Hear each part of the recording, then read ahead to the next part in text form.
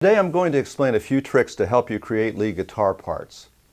First, for your leads to sound interesting, it's important to memorize a variety of licks. Licks are short melodic phrases.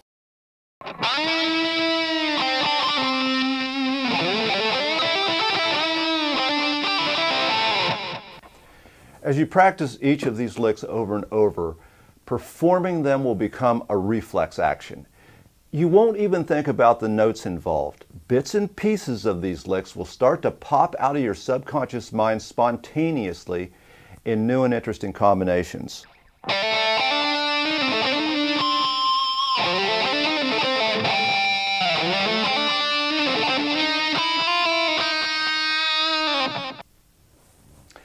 My Classic Metal Licks DVD has 109 classic rock style phrases. They're explained with printed tab, on-screen animated tab, and performed at slow and normal speeds. You can see what both the fretting and picking hands are playing. And probably most important, this program explains a method for memorizing and recalling each lick instantly. Still, even if you don't know my licks DVD, you can apply what I'm teaching today to your own collection of licks. Several times a week I'll take a half hour of practice time and run through about 50 licks. And here's the important part. Don't just play them using the exact same phrasing as the tab. By phrasing I mean the rhythm of the lick. It's important to learn how to change phrasing on the fly. That's the secret that I'm going to be teaching here. To demonstrate, I'll play a lick at 90 beats per minute. Here's how I play lick number 21 as it appears in the tab.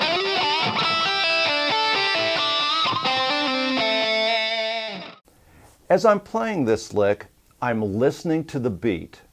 The last note is played on the 6th beat, and I'm paying attention to that. Here's the lick repeated 3 times.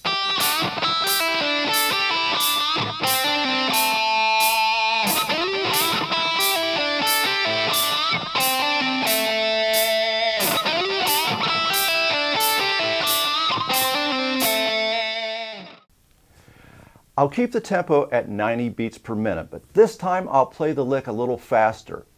And the last note will be struck on the 5th beat instead of the 6th beat.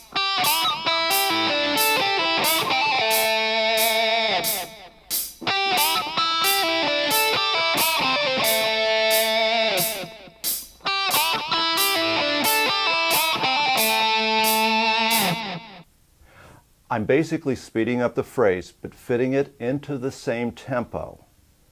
This type of playing, it's like a cat landing on his feet. It might not be pretty, but it gets the job done. I just try to end the lick on a beat and then move on to another lick.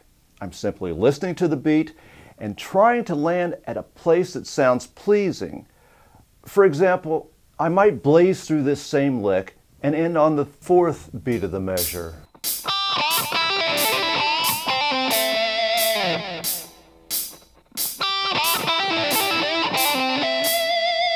This is all about feel and phrasing. There's not much thinking involved. Another way to phrase this is just the opposite. Start off really slow and then blaze through the ending.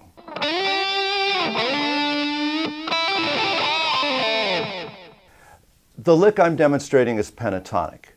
Pentatonic means that it comes from a 5-tone scale instead of the typical 7-tone scale. The 5 notes of the minor pentatonic scale are common to several different minor scales. So a pentatonic lick isn't going to sound out of place regardless of the minor scale that you're using. Think of the pentatonic scale as safe. There's less chance of you hitting a note that sounds out of place. If you want the lick to have a more complex sound, just add an additional 2 notes. It's easier to add notes to a simple pentatonic lick on the fly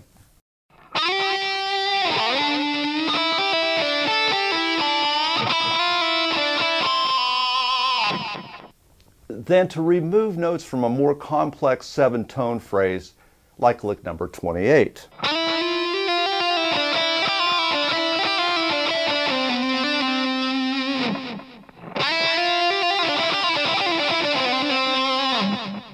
Lick 28 is based on the natural minor mode, which is explained in Stage 4 of the complete basic course.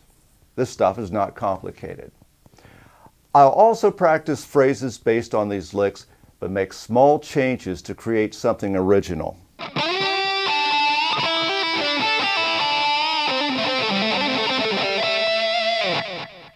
Practice jamming with your friends in pre-recorded rhythm tracks. As you gain experience, you'll learn to master this process. Well, that's it for today. If you're like me, this lesson will be something that you'll continue working on as you continue to develop your guitar playing skills. This is a process, not a goal. Please visit rockguitar.com. I have a complete list of my free video guitar lessons there, as well as performance videos and demonstrations from my complete basic course. See you there.